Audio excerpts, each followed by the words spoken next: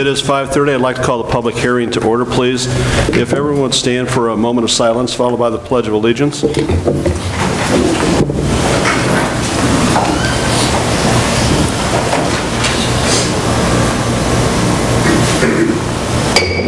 pledge allegiance to the flag of the United States of America and to the republic for which it stands, one nation, under God, indivisible, with liberty and justice for all.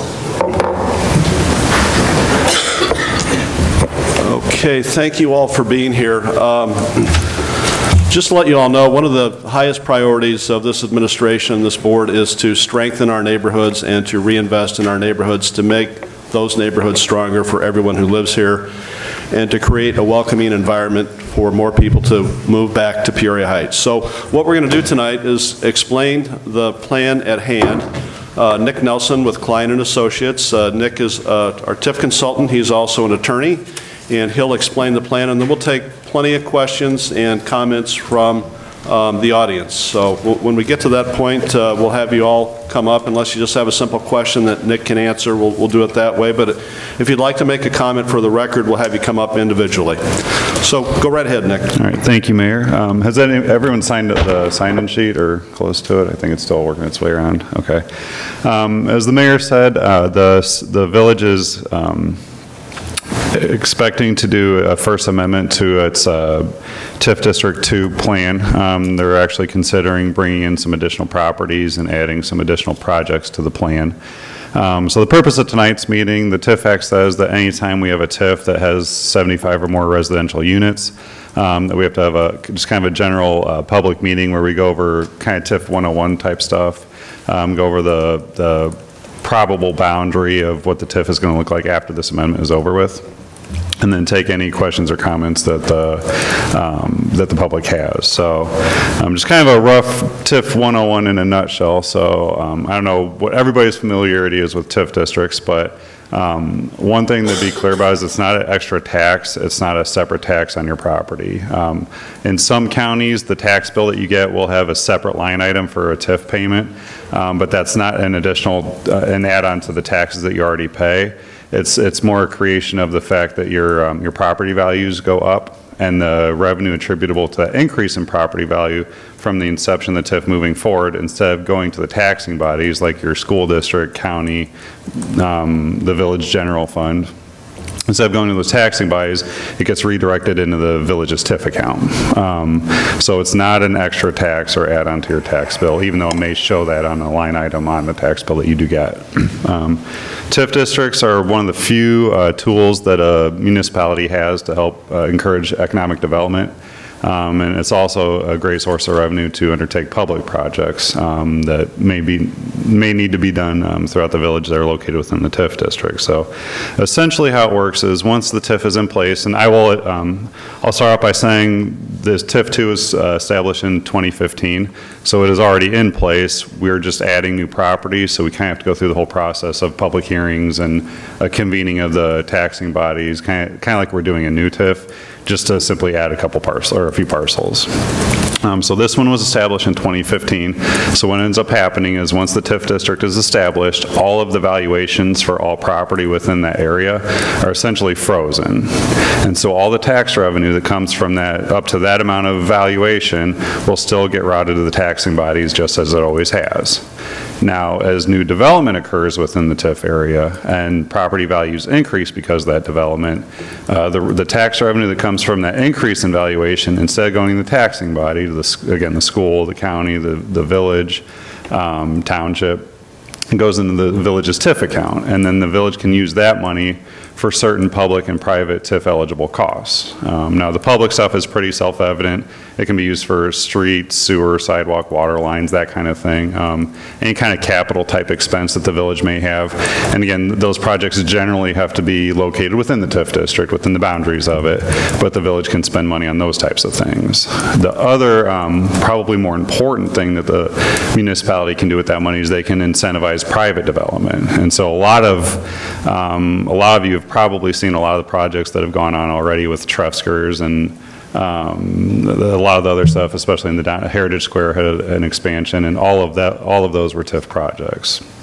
And so on the private side, it's the TIF redevelopment agreement that really controls that. The village is free to negotiate any possibility of terms with developers to share any of the tax revenue that the developer might generate. And again, any of that increased revenue caused by the project, or they can use money from elsewhere in the TIF district to incentivize development. So the revenues that get reimbursed to developers, they do have to be for TIF eligible costs. So that's generally everything involved in a development except for vertical new construction cost.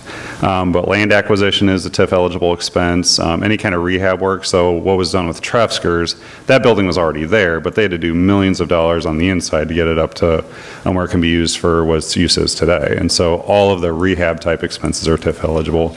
Any kind of professional fees for accountants, engineers, architects, that kind of thing are eligible costs. So a TIF district is in place for 23 years. It can be legislatively extended for an additional 12 years, but that generally has to be done at the state legislature level.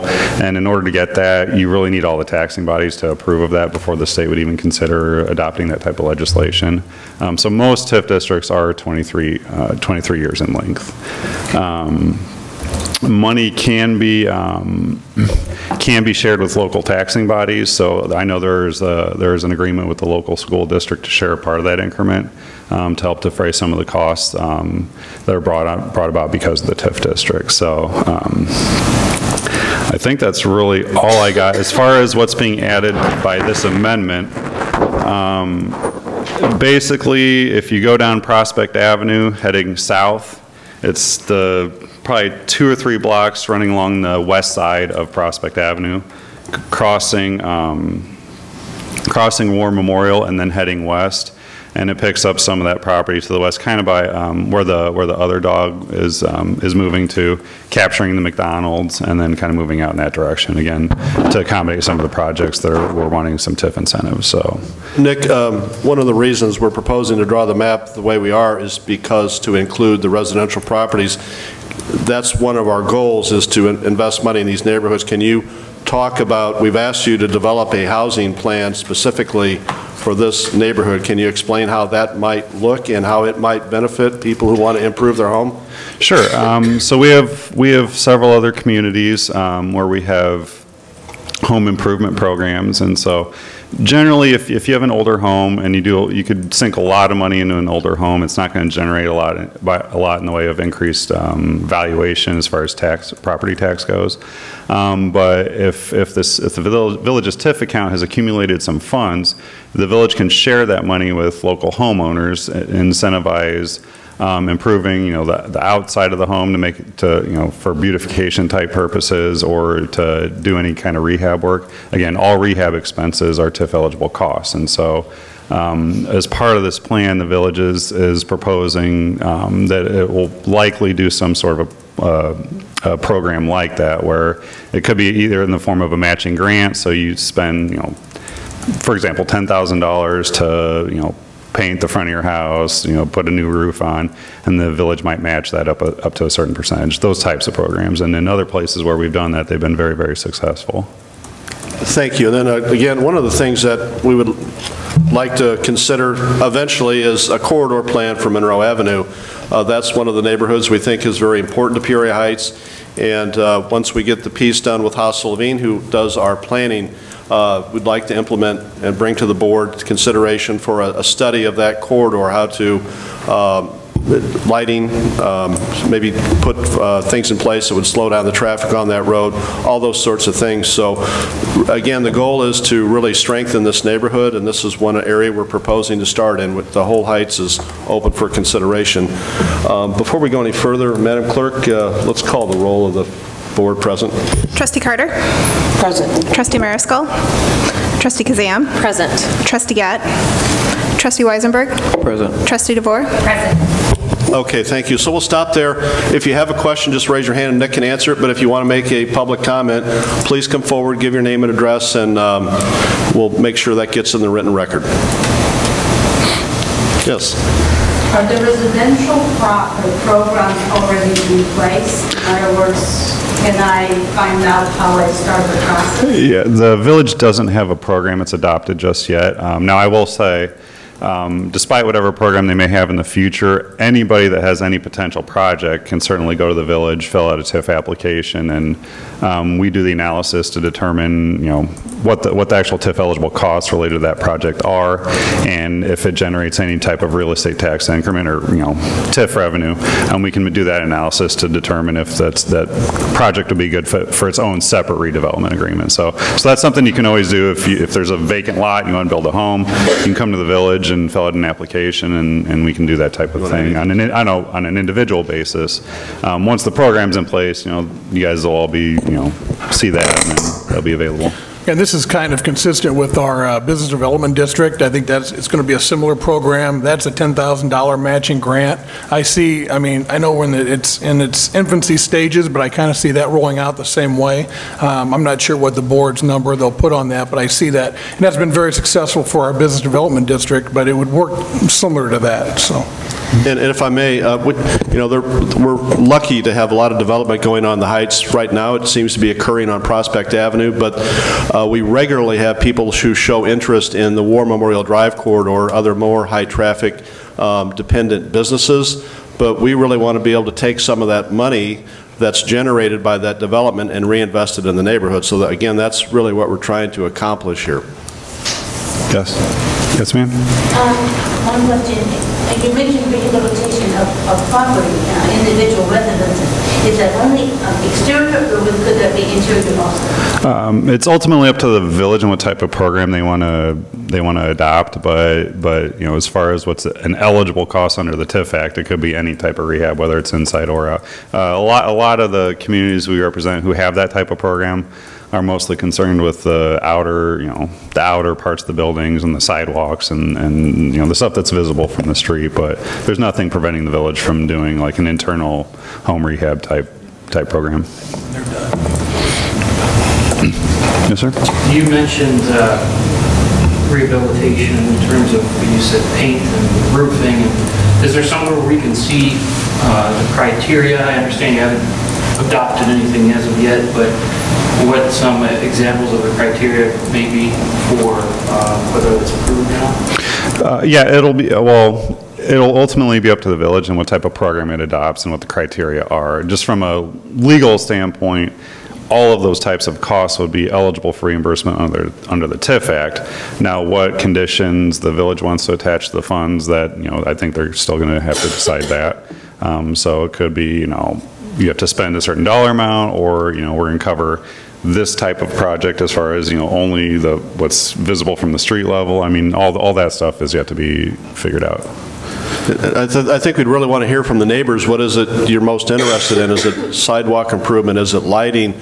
Or is it, you know, reinvestment in the homes, the housing stock, the facade? So we're quite interested to hear what everyone has to say about that. Yes, sir.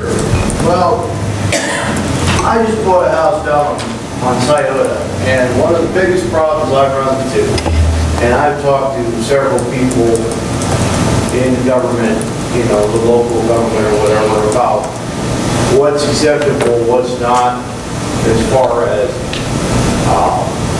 properties being up to a certain level of rehabilitation, or properties being up to a certain level. I hate to use this word, but it's the word they use everywhere else in the United States, up to a level of code, or a level of code enforcement. So your electrical, your plumbing, all these systems are up to a level that are not dangerous, but they're also up to a level where it increases the safety of the occupants. Now, obviously, this is a neighborhood area of a lot of older homes. So if anything was done from the 50s forward, it was done on a case-by-case benefit. And I'm really concerned about doing any more, you know, painting with a big brush before we see some sort of a program or whatever that's going to name out at least some basic framework of what we can do to rehab these old properties, bring them up, put some pride back in Heights. So that's what I'm concerned about. I mean, just giving you a carte blanche on this, forgive me, but I don't know yet. So that's one of those things. I mean, this is an act of faith that once we do this, that the property things as far as private individuals or private properties are actually going to be able to get some work that they sadly need, rather than just slap a little paint, fix a couple cracks in the sidewalk or whatever like that, because I'll be honest, I'd rather not worry about the crack in the sidewalk as the house burning down, because the gas lines haven't been touched in 30s. I mean, it's a little ridiculous. So I just wanted to put that out. That's a good question. You want to take the first shot at that? I think that would also involve the landlord registration. Well, the program we implemented about a year ago, the landlord registration program, kind of touches on a lot of the things you just mentioned, electrical, just quality of life issues inside the house. And what we've seen over the last year are a ton of those issues, but we've also seen a lot of compliance. So great point, and that's one reason that we implemented this program a year ago. So it is working, and I agree with you. I don't think we should just concentrate on cosmetic issues, but we have to work on more important issues. So I think we're getting there with everything we've done with the new code enforcement, the landlord registration program. I think we're moving in the right direction. This is a component of that. So very, very good points all the way around, and I think we're moving in the right direction. So. Yes. Yeah, my mom's 84. Are we talking about her losing her home to this development? If you're talking about eminent domain, under the TIF Act, if the village were going to use that power for a TIF project, it'd have to be in the TIF plan. This plan doesn't contain anything about taking a property. Now, I will say, you know, if the village wants to acquire property, there's hundreds of sources of eminent domain powers that have nothing to do with TIF. But there's no plan for that within this TIF plan, either the original plan or the amendment that we're doing to actually take anybody's home. Yeah, there is absolutely no intention of the village. All we want to do is try to make money available for the neighbors to invest in your own homes, your own properties. There's no intent for the village to develop any of this neighborhood. So, I mean, it's the neighborhoods that give the village of Peoria Heights its strength. We want to continue to strengthen the neighborhoods and do the best we can for policing and for code enforcement, and now to make money available to homeowners to use this development money that's occurring here for you to use it to invest in your properties. So, you know, I don't want to criticize another sister city, but there's a city nearby that's used TIF, in my opinion, in a very bad way. And they've shortchanged their schools, and the neighbors have been shortchanged. We don't do that here. Our schools, as Nick pointed out, get a full seat at the table when we talk about development, and we don't shortchange them on the TIF agreements. And here is where it's really unusual for a community to want a neighborhood in a TIF, but we want this for the neighborhoods to be strengthened. So that's the whole reason we're doing this, or we're asking to do it. What you're saying is to improve what's already there. Am I correct in understanding? Yes, yes. Okay, thank you. And for what it's worth, I would add, a TIF plan cannot change the local zoning and code. So whatever zoning's in place right now, you know, the TIF plan won't change that. Now, you could go through a separate zoning process. So if you're in the middle of a residential neighborhood, it will stay as that unless the village decides to change the zoning. But that has to be done under the zoning ordinance it has rather than the actual TIF plan. So this doesn't change anything as far as that goes either. Yes? It does mention blighted property in the information that we received. So I was wondering what the standard is to determine that property is blighted, and then what happens at that point? Yeah, that's a good question. So in order to qualify an area for TIF to begin with, it has to be defined as blighted. And the TIF Act has, I think, well over 10 different characteristics, and it has to have a combination of those characteristics present throughout the entire area to qualify for a TIF in the first place. So a handful of the ones that are most common, what you would typically think of as blight, so your deterioration of the structures, of the sidewalk, of the streets. If you've had an equalized assessed valuation that has either been stagnant or gone down in three of the last 5 years, that's another big qualifier. Any kind of code violations are another one that can qualify an area. Any dilapidation, lack of services, a lack of a village plan to account for development in the area. So all those types of things feed into the definition of blight under the TIF Act that would qualify the property. And not every single parcel has to exhibit those. So you could have a brand new building in a TIF district, but more properties than not have to have those blighting characteristics in order for your overall area to qualify. And this area meet that standard? Yes, it does. Yes. Is there currently a plan for spending money? The TIF plan is that plan. So that's the draft of that has been prepared. But the original TIF plan is on file with the village. You're welcome to come check it out. And that's for this district too? That's for the original district. That plan will apply to what's the new area that's coming into the district.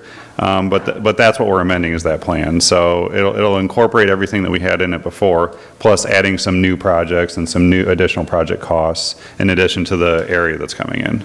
Will there be transparency of how the money is being spent? Yes. So every dollar is accounted for, and at the end of each fiscal year, the village does an audit. Once the audit is done, then we take that information and we have to actually we assist the village in preparing the TIF district annual report, and all of those annual reports are on file with the state comptroller's office. So you can go to any municipality, any of their TIF districts, and pull up that annual report, and all of the money that's being spent will show up on there. So it'll have any developers that get paid, the different types of cost categories that are provided for in the plan, and how much money is being paid to those. So there's 100% transparency with every dollar that's spent. On the public side, all of those dollars are transparently spent as well. And everything has to be done by village ordinance. So if you come to any meeting, it'll show up there as well. When might this go into effect? To finish let's see.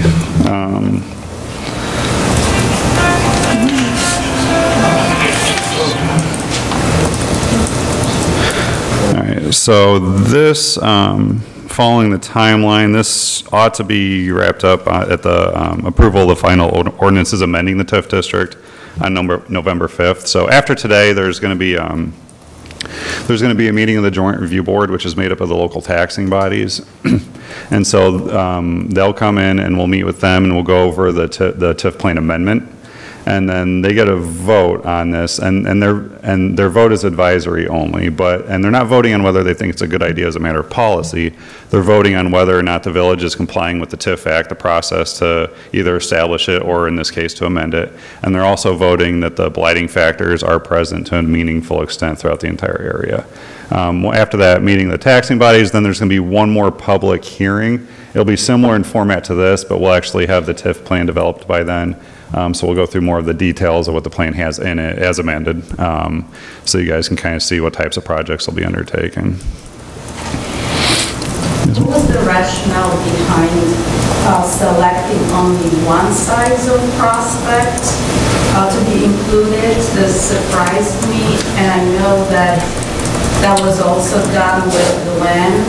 And it's just surprising to me that we would invest on one side of the major street and not both. Any comments on that? Because the same is for Glen, the current TIF district. Sure. And I can let the village comment on that, but generally, most communities don't want to put the entire village in a TIF district. I mean, you do have to draw the boundary at some point, and most taxing bodies don't want the entire village to be in a TIF district. But the idea is to bring as much of it in as you can to benefit the greatest number of people, and have a wide array of types of projects you can do, so that, for instance, you're going to need newer development on vacant ground to help sink money into the, the homes and the older existing businesses where, those projects may not generate that much increments. Like if you do anything to a downtown building, you could sink $1 million into a downtown building. That's not going to generate an increase in valuation all that often, and it's not going to be very much. And so that money has to come from somewhere. So usually it's coming from, a newer vacant property where a new building's been built on it, and then that money can get funneled into the older parts of town. Another reason why you want to be a little more expansive is in order to spend money in the TIF district, the property or where you're spending it has to be located in the TIF. So any street work, water lines, sewer lines, that kind of thing, that any kind of public project that the village wants to undertake, the location of that work has to be within the TIF district. So you want to be as broad as you can to cover as many projects as you can, but not so broad that, again, all the taxing bodies aren't going to have any growth whatsoever. As far as how this was constructed, I can leave it up to them for more additional comments. Well, the one reason we just concentrate on the west side, not the east, because the east is in the city of Peoria. That's the reason for that. On Prospect. At Lake. Prospect. Once you get to Lake. Yeah. That's true. Well, and the same answer is for what about land then? I know we're not talking about that district, but it just surprises me that we would take that major street, part of the major corridor, and designates only one side as TIF. Just an observation, feedback for you to consider. Well, we had to draw the boundaries somewhere, and if you view this as somewhat of a pilot program, I mean, we can't always change the boundaries, correct? I mean, there is a cost involved, but moving forward, if the village decides they want to expand it farther west or whatever direction, they have the opportunity to do that, correct, Nick? Yeah, you can always amend a TIF to bring new property in, just like they're doing now, or if you need to, you can do an entirely new TIF district on the other side of the road. So, yeah, and really nothing more. We just thought this was a good starting point. We really need to, excuse me, to connect the TIF districts so that they can work better together. And while we were connecting them down Prospect, we thought that we would add this residential area. So we thought, again, focusing on neighborhoods and focusing on the housing stock, we thought we could use the money from the TIF districts and development that's occurring to use this as somewhat of a pilot program. Yes, sir. I have a question and a concern. The prerequisites that you mentioned for if you're going to do a rehabilitation, whatever, evidently aren't quite established yet. Correct. What I understand. Correct. So I guess I would take that as anyone who's going to be or considering a sort of an improvement project would put an immediate hold on that to wait for whatever your requirements are. If you're going to spend $10,000 tomorrow, why not wait to put out once in a month? All of a sudden, like you said, there'd be a match of some percentage of it. So when would we see those? Nick, what would be the timeline as far as the parameters? I'm not really sure, but as far as to answer your question, sir, I mean, we do have TIF applications that you can complete.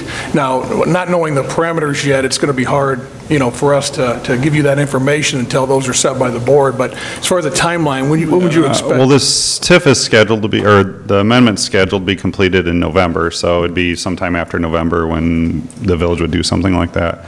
But it could be any time after that. It's just when they direct us to do the work, we'll put that together, help them put that together. Okay. The one concern that I would have is that the way that I understand was that you mentioned the evaluations were in essence frozen and money that's taken in is already divvied out. Mm-hmm. TIF would accumulate from new valuations. Right.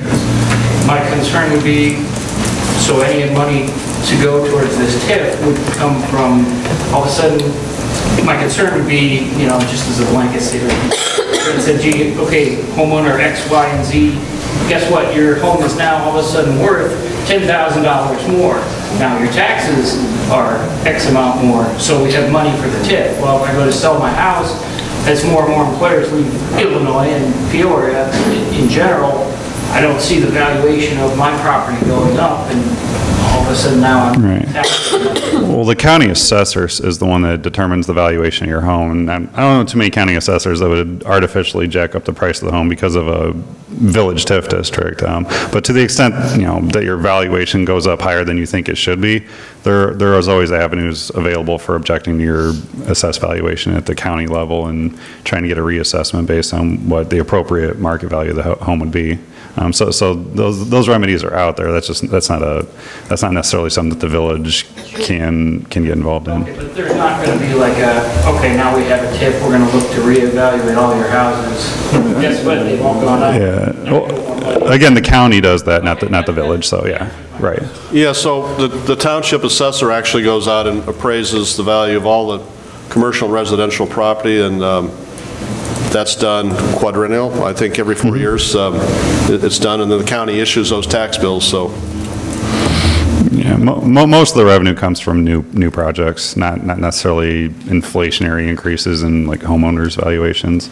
And I can tell you, based on history, especially in Illinois, like you mentioned, EAVs are not going up any meaningful amount in most places, and this area is no exception to that. Yes, sir? My question was your previous comment, and you said that the purpose of one of the purposes of extending it, in addition to the other benefits, was to make the two TIF districts work better together. And what can you explain to us what that is? Yeah, so TIF districts generally have to be adjoining and once that happens, then you can share money between the TIF districts. So revenue generated in one TIF can be used for costs incurred in a adjacent TIF district. But then also just again for a scope of projects, the village is trying to bring in new areas that they can funnel money into, like the older home type areas, so they can do these home improvement type programs.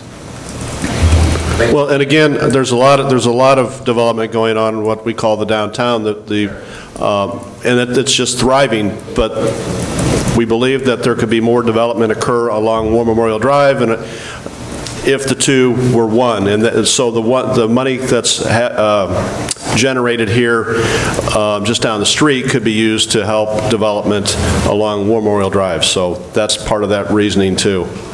Just mentioned War Memorial Drive again. Yes. Is there something now in the books that's already being talked about where a developer needs to develop the residential area in War Memorial, or that's already known? Well, the two things that we've talked about recently, we have relocated the subway building. We've been working with that, and also the Other Dog, which is currently on Prospect. I think the Other Dog might be open now. But those are the two things that we've worked on relocating. So one's on War Memorial in Monroe, would be Subway, and the other one would be behind Leonardo's. And I think the Other Dog, they're actually moved already and should be opening soon.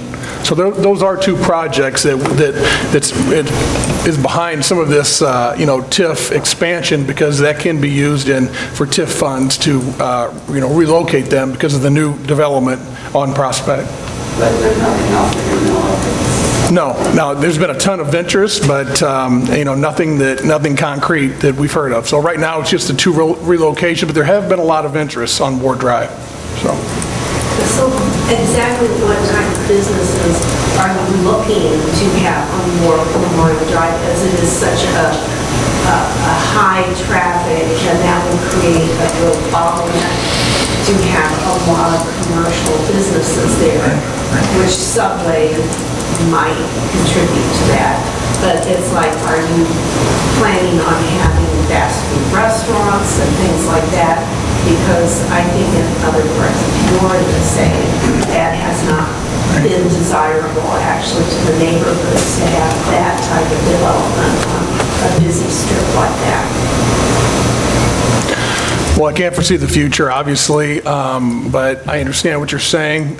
We do have Hassel Levine, who will be doing some studies for us. We've used them in the past, and we will rely on them, too, to look at that corridor and see what would best fit the village. We're using them for Galena Road as well, obviously, with the capital bill that we've received, with the $68.5 million. So we will continue to use them to look at all the corridors and heights and see what's the best fit for us. So. What happened on Samuel then? Because on Samuel, Steve, that came in and said, these properties are blighted, and apparently he did a buyout of those properties, destroyed them down, and put in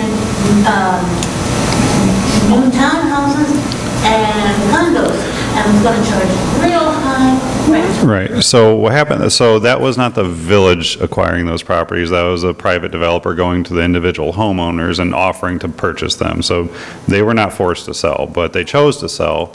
And then once the developer acquired those properties, that particular developer does have an agreement. So then she was free to demolish those and build according to what her plan says and what the redevelopment plan has in it. So that wasn't a forced sale. That was the choice of the homeowners to sell to her. So rather than someone just taking the property, the developer might come and just say, well, I'm interested in your property. Sure. But that would be the individual homeowner's choice, what happens. Exactly right. So if you're located next to a commercial lot right now, it's quite possible you'd have a private developer show up at your door and say, I'd like to buy your property so I can expand my business.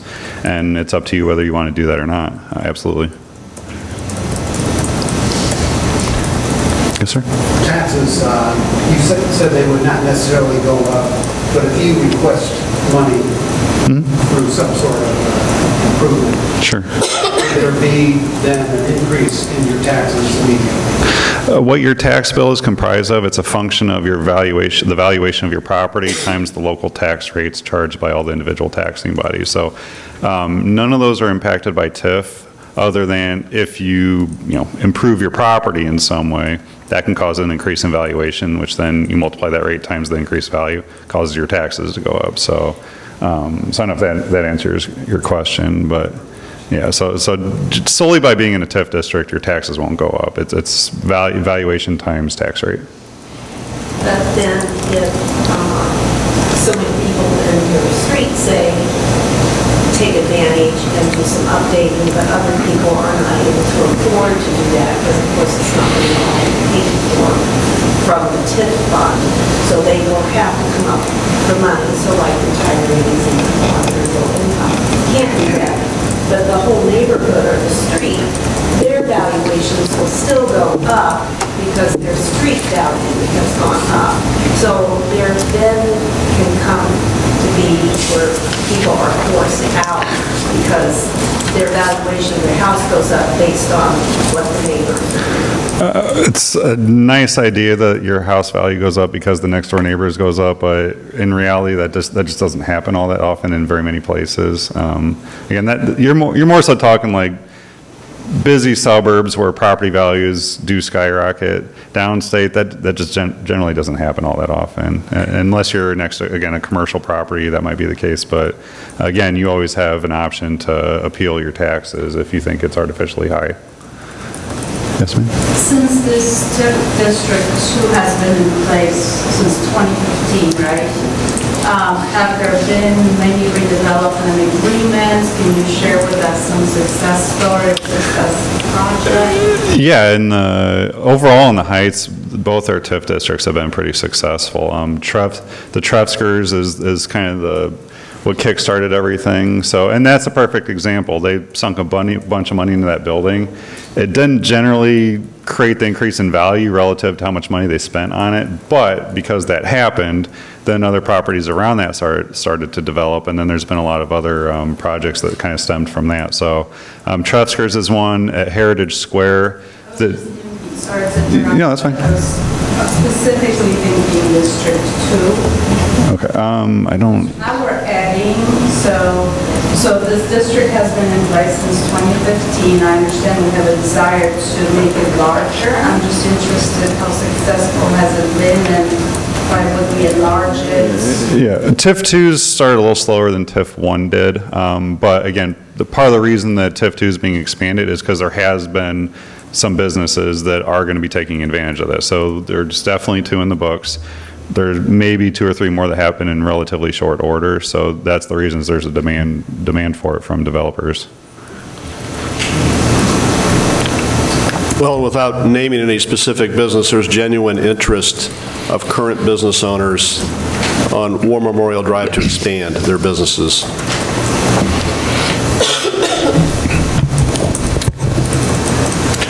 Nick? Funded, I'm sorry. No, go ahead. How is this funded anyway? So where's the money come from? Yeah. Okay. So basically, you take all of the property that's located in the TIF district, and We'll start today as an example.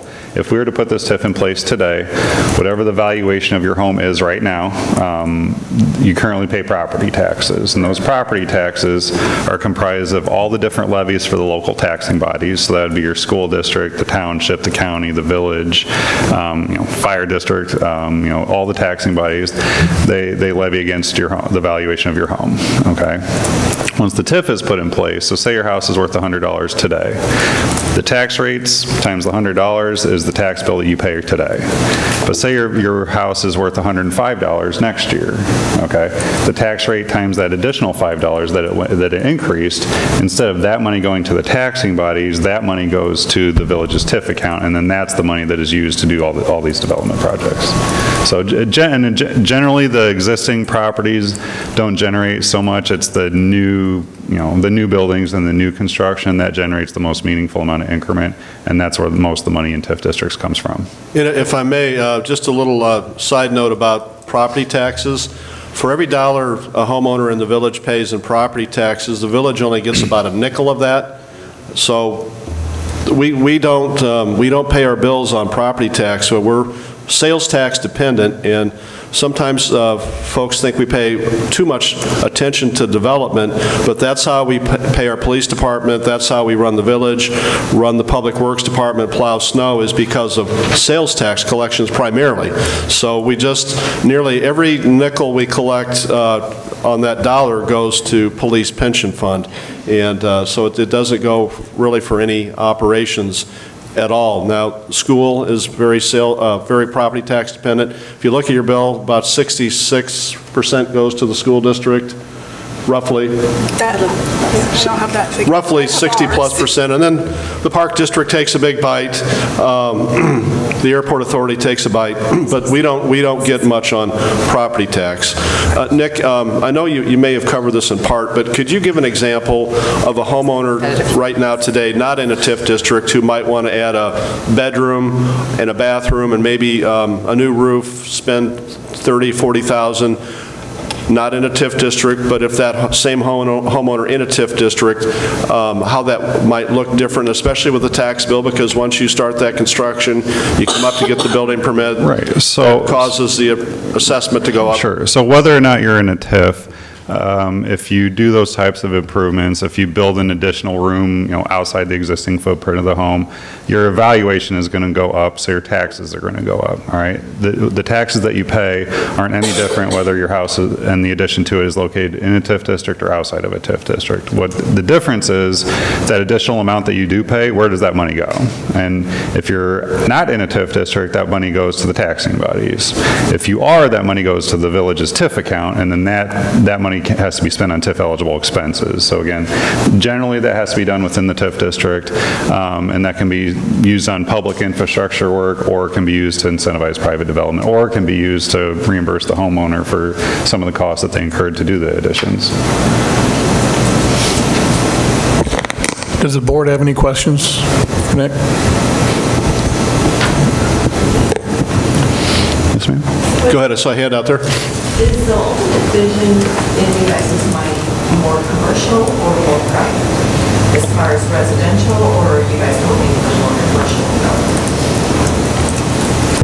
Well, I think both. I mean, that's one reason we've incorporated the residential piece to this, because that's very important to us also. That's why I mentioned the landlord registration program, the code enforcement. So the things we've started years ago, I look at this is kind of a component of that.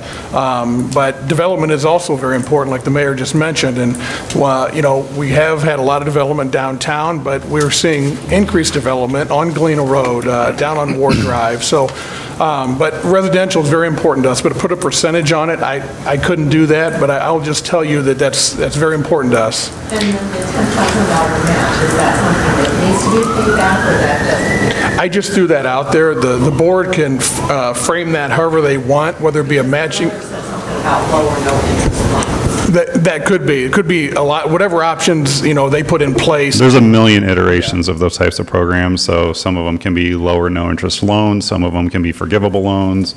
Some of them can just be flat out grants. Some of them can be, whatever you do does cause an increase in valuation, so we'll give you a percentage of the new revenue you generate back. I mean, there's a million ways to structure those. And I'm behind the travels where there are all kinds of rumors flying about proposed ideas. So if I put $10,000 into my house, is there a chance that somebody after I do that is going to come and want to buy it from me and tear it down? The only thing I can say is, you know, what I've heard about development, whether it be rumor or not, I've heard nothing about coming in and taking out residential property at all. The rumors I've heard, the developers I've talked to, they're looking at, you know, areas that, whether it be a vacant lot on Ward Drive, but I've not heard anything about residential areas being bought up or even approached. So, yeah. But if someone does approach you, though, just ask for $10,000 more for your property to get recouped. Yeah, if you don't want to sell your house, you don't have to sell your house, but somebody comes and wants to offer you more than what you got into it. If I could just comment really quickly, I think in some of the meetings that I've been sitting in, to answer your question, the goal of the Heights is a healthy mix of residential and commercial development. And this particular idea, they did want the two TIFs contiguous for all the reasons that the attorney said.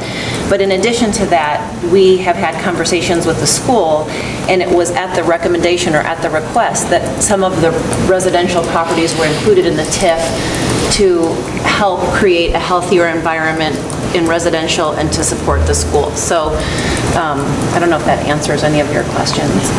Well, and let me also say too, you know, we've enjoyed great success on the commercial side.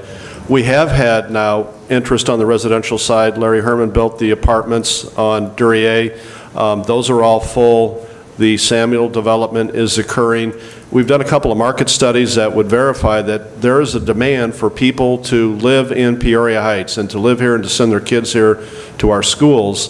But the housing stock really needs to be reset a little bit. And we really want to bring back and foster and help the middle class homeowners. So some of the development that's occurred has been on the high market side. This is an effort to really, again, to help middle class homeowners improve their properties and to stay here in the village and keep you here, whether you're retired or if you're raising a family, to keep your family here and send your kids to our schools. That's really what we're trying to accomplish. And I'm hearing, you know, a lot of good questions tonight, but if the neighbors didn't want to be in this, we could, you know, draw the line elsewhere and just connect the two commercial pieces. But again, that's what we're really trying to do. And if this moves forward and gets approved, we would be wanting to listen to all of you on this plan, how it would work and what your needs are. And we'd be committed to that. And I would add that in order for the village to be able to spend money on a TIF project, the type of project has to be included within the plan for them to be able to spend money on it. And this plan provides for all the different types of development the mayor mentioned, both commercial side and plenty of residential type projects. So the intention is to undertake both. It sounds to me that if there's a way to match money that would be put into the property, put a whole lot in it, but the more the work is really doing, then at the time that you wanted to sell it, it would just increase the value of the property and you get more money. Yeah, that's the idea. It's not very good. Yes, sir.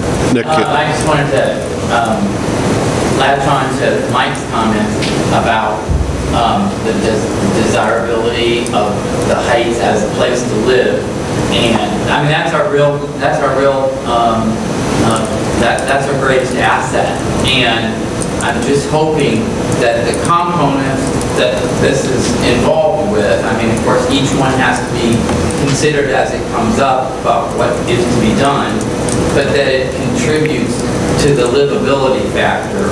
And I mean, that's very questionable sometimes on the busiest streets. It's just really tough. So I would hope that if there's something that comes as a result of the TIF, that it gets interest and there's some revenue that is being put into the projects, even no matter what corner of the TIF that they are, that there's something that has a high quality, livability, walkability, all the modern features that are sorely lacking, unfortunately, in some of the other TIF districts on the other side of the border in Peoria.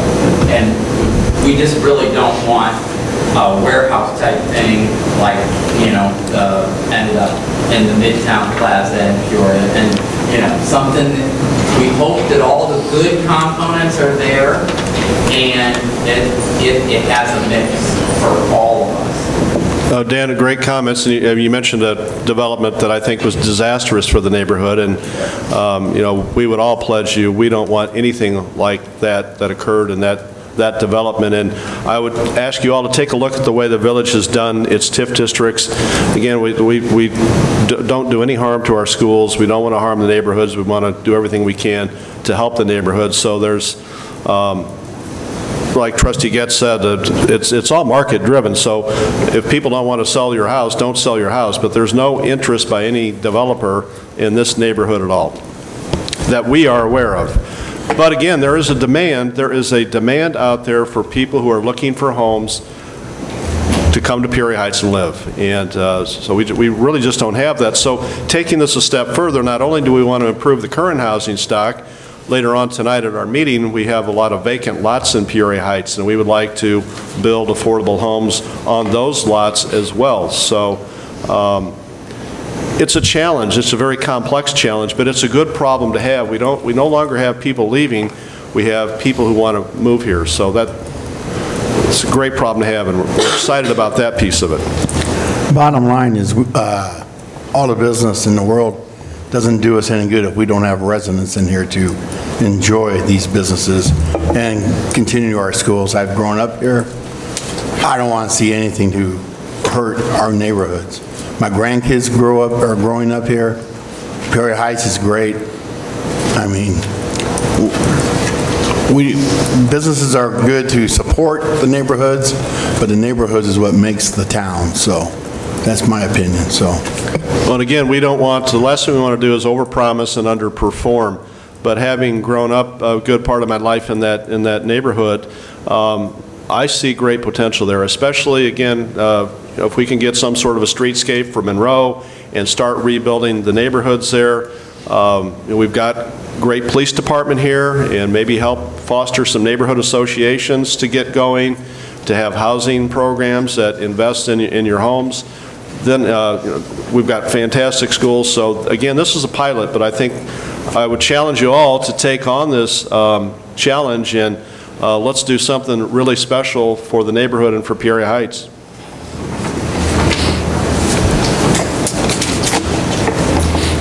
Are there any other comments? Are there any other comments? Yeah. Oh, yes, go ahead. Ms. Foster? Like right now, we're planning some type of improvement project. Should we put that on hold right now, waiting for the $10,000 match or something? We'd love to take advantage of that. And if this is the planning stage, should we just be still and just wait? Or if we did something, would that be included because it's mentioned here? I would say at a minimum, if you're looking for a program, any money you spend now would not be reimbursable until the TIF is actually put in place. So at a minimum wait till November of this year, but even then, just to have some surety, you may want to actually see a program if you're wanting to rely on that program. But if you need a new air conditioner, I would certainly do that tomorrow. So that's my item. Yes, sir. We need to rebuild the roof and some other work. What does that mean for? I would like it there, so I didn't hear at the beginning. Yeah, so I think the village has, what I'm hearing, the village definitely has a plan to do a home improvement type program. As far as the parameters, that type of cost is eligible under the TIF Act. So legally, the village could reimburse the cost of rehabbing a roof. But what the program actually looks like and what the parameters are that the village puts on the homeowners, I just don't think that's gotten too far into the discussion yet. So I couldn't say if they're wanting to, incentivize roof repair or just facade repair or internal home improvements. I think it's a little too early to Nick, to say I don't want to that. get too far down the road, but would it be possible, and maybe in some of the communities you work in, where the village would have a preferred list of contractors who might give additional discounts to people in this district for either siding or roofing, or is that a possibility? Yeah, or working the other way, the village could reimburse more if they use local contractors. So that's another way that some municipalities approach it too. So, so again, we haven't really developed what the program's going to look like yet, but. Well, that would make sense, being that you're sales tax driven. If you're sales tax driven, use local contractors that would provide the sales tax in Peoria Heights. And then when you get a double dip for the expenses of the... Sure. That's possible, yes. Carol, one more, then Hugh, did you have a question? We'll get to you next. Go ahead, Carol. So didn't you say that a person, if they have things that they need to do, that they should fill out a piece of some kind of form that you have and submit that so that later when the TIF is... Nick, how would that work, Nick? If you want, the village has a TIF developer application outside of just like a home improvement program, but anyone that wants to do any type of an improvement or undertake a commercial project can go to the village, request a TIF application. That application has, you provide the description of what you're wanting to do, the types of costs you're going to incur doing it, and then we'll be able to analyze that to determine if there's going to be a TIF impact and, what the village can do to incentivize that project if they choose to. So that's something you can do now, but what's that? You have to know in advance how much it's going to cost? Well, generally, you're going to get contractors to provide bids of how much it'll cost. You'll know roughly what something like that would cost. So. What's the time frame of that application? Is there a time frame of the application process? You said that has to be analyzed. Is there? As far on our end, we can do that stuff pretty quickly. So it's just more so a matter of if the village is wanting to undertake that type of project. So yeah, it's not long. Hugh, did you have your hand up? I did, but I wasn't sure of the format. Is this conversation... Talking about TIF expansion. Right. Is there a public input section later for other... This is, well, we're taking questions, but if you'd like to make a public comment on the TIF expansion, please do. Okay. We haven't started the board meeting. This is a public hearing running a little late, but... Format. Okay. All right.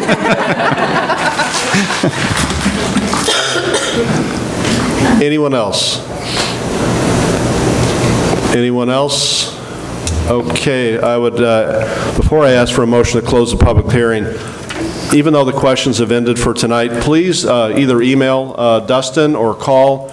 We want to make sure that we answer all of your questions and any fears that you may have. This is just the beginning of the process, so it's to hear your opinions and to have your voice heard. So we want to move forward in this. Maybe with the internet, get online and take a look at some other communities. We'd want to hear what you have to say. So thank you all for being here tonight, and I would ask for a motion to close the public hearing. Make a motion. I second. And so I have a motion and a second. All those in favor signify by saying aye. Aye. Those opposed, the public hearing is closed.